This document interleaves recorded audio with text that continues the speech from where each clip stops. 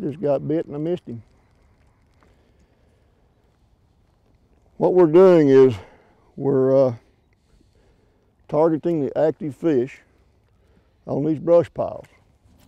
Some of these are man-made brush piles, some of them are state brush piles, and we're targeting the active fish.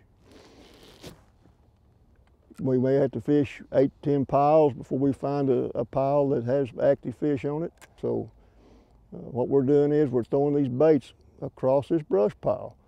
We're bouncing it across the limbs, therefore that causes a reaction strike. We're taking a 1/16 ounce jig and we're throwing it over a laydown or natural brush and pulling the jig, therefore back through the limbs, and what that does is it creates a reaction strike. The crappie sees that jig and he sees it bounce across that limb and he reacts by striking it.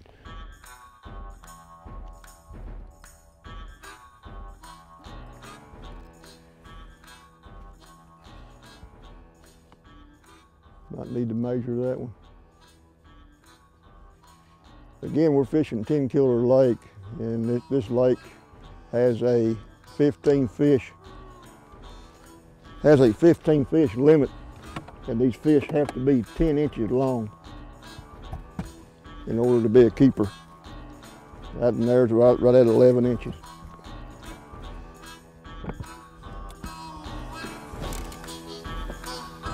Number one in the live well.